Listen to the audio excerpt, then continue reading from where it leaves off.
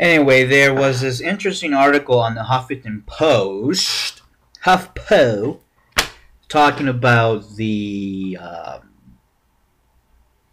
attention that we give to these suicides, and it was a very interesting read. I don't have it in front of me. Where did it go? Oh, damn it! I need to be more organized here. Been busy all day. Anyway, it was a very interesting read. This news article. It was mostly an opinion.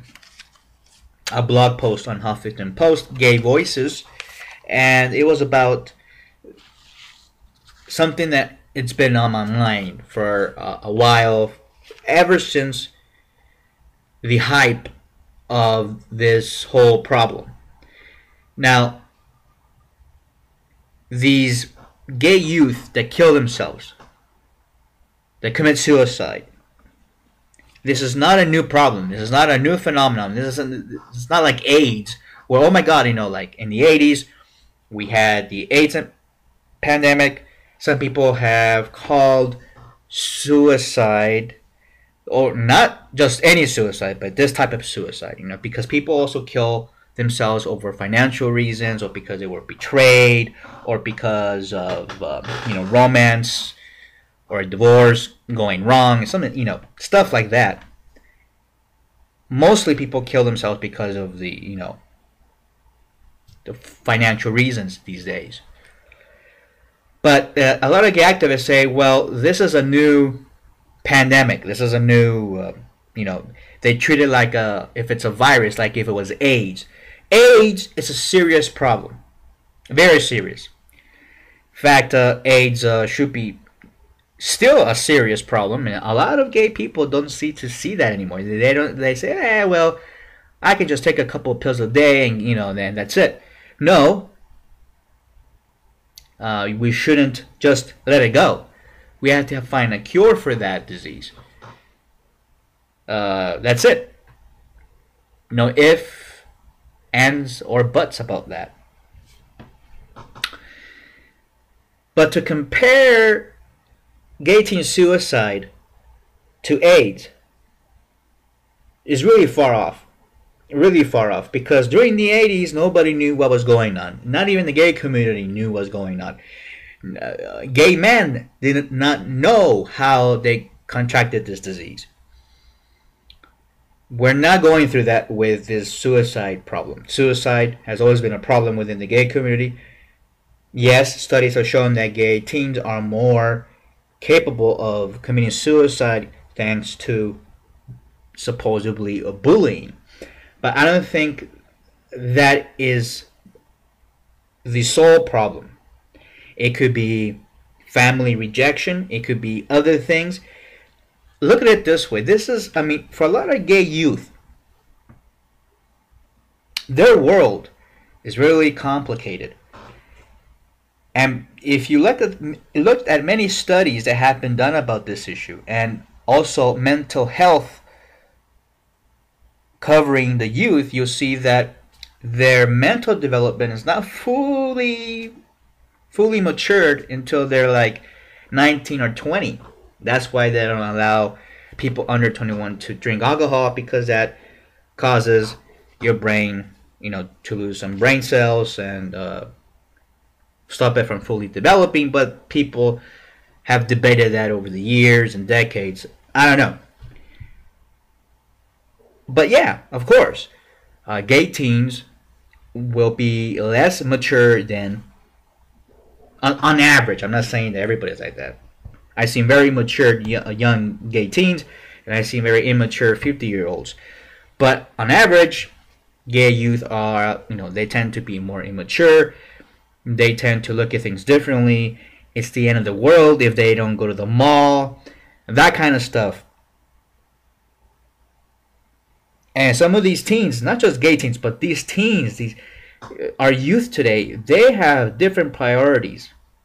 It's more important to buy the latest pair of sneakers, the latest gadget, the first one to be doing this and that on Facebook or or or the first one to be, all this stuff is just so meaningless. And not only are you young in high school and you have to deal with that stupid bullshit about, you know, this popularity contest, all this bullshit, all this posturing, and it's all theater, but yet it really damages you. I mean, look, I was a kid, I was in high school, and I had to play the part, and I had to do all this shit. I had to, BS my way through a lot of crap, and I felt bad about it. And it was horrible, and it really damages you, and in a way it does. I mean, our social construct of high school society is so fucking screwed up. It needs to be fixed. We need to address this issue. We need to say, people, 15-year-olds and 16-year-olds acting like little kids is not acceptable. You're young adults. Act like that. You're going to be adults within 2-3 years. And I've seen this within my own family. These 17-year-olds acting like they were 8.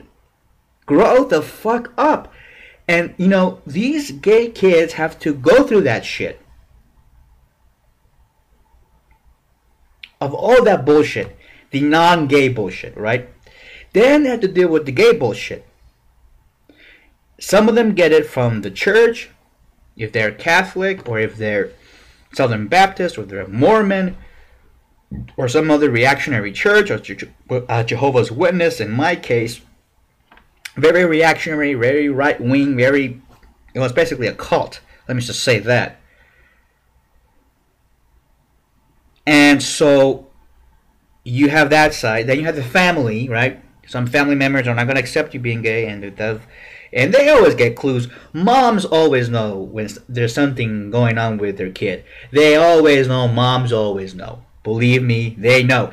If you're a gay teen and you're listening to this, if you ask yourself, does mom know? The answer is yes.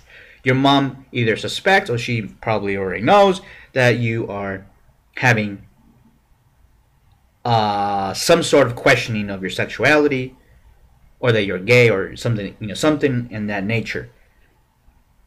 So don't be surprised if she says, I knew, I had some idea that you were gay. But of course, many parents, many families react differently. So you have to deal with that.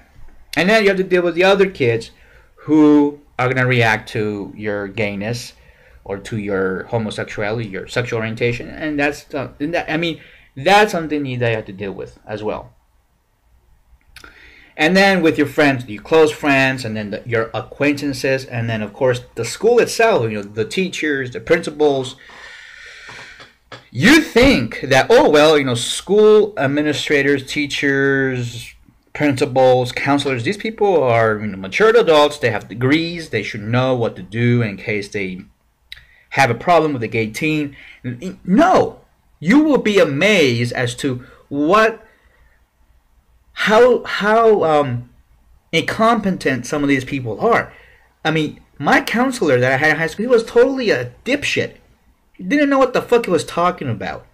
And not until I went through college, university, and graduated, and actually started looking back, I'm saying, what? That dude was a total dipshit. He didn't know what the fuck he was talking about. He was talking through his ass. He was an egomaniac. And these people that work in these kinds of, it doesn't matter where you work at. It's the same it's the same every place.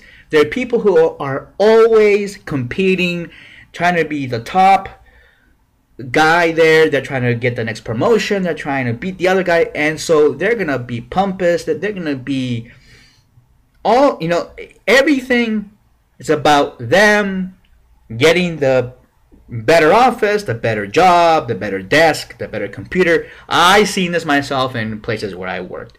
And they don't give a rat's ass about their clients, about their product, about the service, or about the students, in this case, in high school. I mean, I've seen this before. And if you are a gay student or gay high school student listening to this, get used to that being part of your future life, because bullshit will always be following around. Be ready for that. So, getting back to the article was very interesting and saying that maybe we shouldn't hype up the gay teen suicide. And that's what I've been saying all along. We owe it to these gay youth to say, look, you shouldn't kill yourself, period. We don't need to make it gets better video. We don't, we don't need to pump any more air into Weenie Dan Savage's head. We don't need to do that. Okay?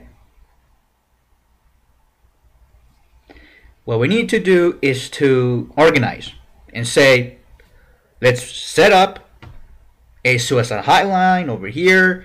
Let's set up a mental health center for gay youth. Let's actually address the problem, not just put up a video and that and forget about it.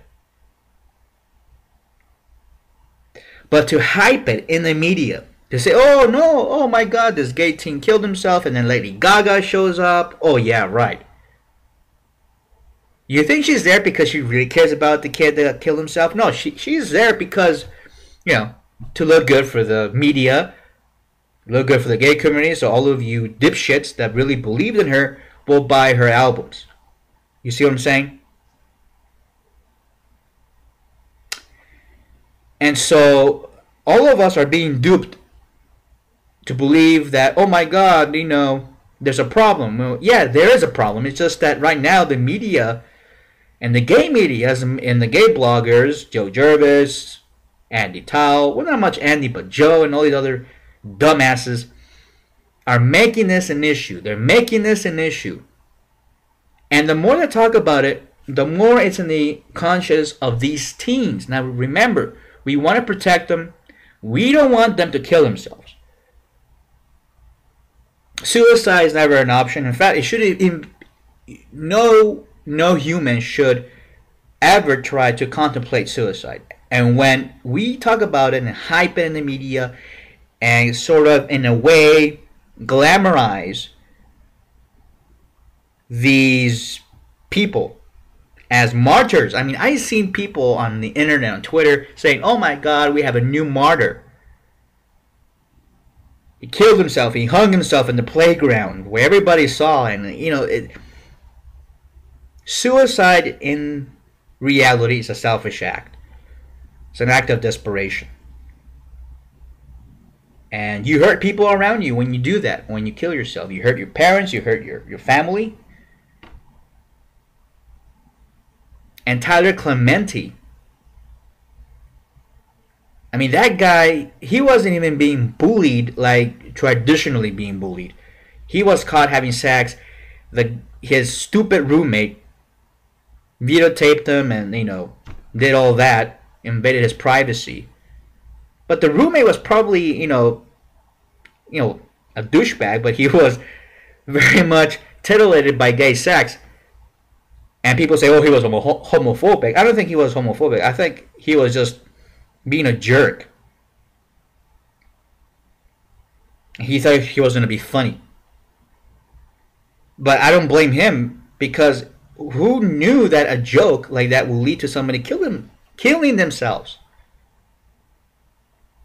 And I think in a way you can say that what Tyler Clementi did was homophobic, because when he was confronted with his own homosexuality in real life, that this was being exposed in the internet, I mean, if I was him, I would be like, yeah, that's me, I'm fucking, alright? Yeah, I got laid, I got some. There. Get over it. No, but he had to kill himself now because they found this perversion of mine. He felt perverted over his homosexuality. I'm not saying that's how he felt, but I can imagine. So he probably killed himself over that. So in a way, if you kill yourself, you're homophobic. That's what I'm saying. That's what I think. You're playing into the homophobia. Your bullies win when you kill yourself. You win. They win, actually. But now, since we we think that by celebrating these people that kill themselves, that we sort of turn the tables around the bullies. But no, what we're doing is we're glamorizing, unintentionally, glamorizing suicide. And that's what the article was talking about. The thing is, we should address it, yes, but as a mental health issue within the community. We should address it because of the fact that a lot of the attention towards the issue has always been about, oh, this poor kid. We're gonna name a center, a building after his name. We're gonna have a bill in Congress named after him, and he gets glorified. I mean, this guy is a saint now in the gay community or in the liberal base, and that is really toxic, I think, in a way, because it makes an impression to these vulnerable kids. Hey, if I kill myself, at least people will finally feel sorry for me. I mean, that's what they really are talking about now. So that's the argument that the article presented, and I think it's appropriate to tone it down, to say, you know what, it is a problem, we're going to tone it down. And the guys over at the Gay Report who I work with, they say, hey, Jose, should we report it? Well, I mean, if it's out there, it's out there. Might as well. I hate to do it, but since we are neutral on issues, we except when they're really homophobic and stupid, then But the fact of the matter is all we do is we report.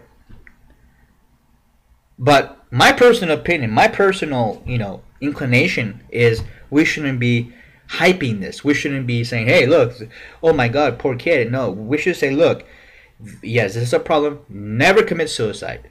Don't ever do it. In fact, many people have said in the medical community, especially these medical examiners who work at these morgues, they've been saying that when they get these suicides in, except for those who jump off the bridge, but you see people who hanging themselves and all this, when they finally do the act, they immediately try to rescue themselves and stop, but they can't, and they kill themselves. Because I think it's horrible. When you choke yourself, it's really horrible. It's painful. And when you strangle yourself like that, it's really horrifying. Because naturally speaking, your brain doesn't want to, subconsciously, I wouldn't say subconsciously, but there's this natural feeling within your brain not to commit this, but consciously you're just trying to push it through. You're trying to commit suicide. There's this mechanism within our brains, the fight or flight response to be able to survive. But that's what I heard, and most of these people, they kill themselves in the end. When they finally do the act, in the middle of the act, they try to stop it, but it's too late. They kill themselves. So, yeah, I agree with the article. Finally, something that I can read and agree with. We should tone it down. Stop the suicide hype for the sake of these kids. Stop it.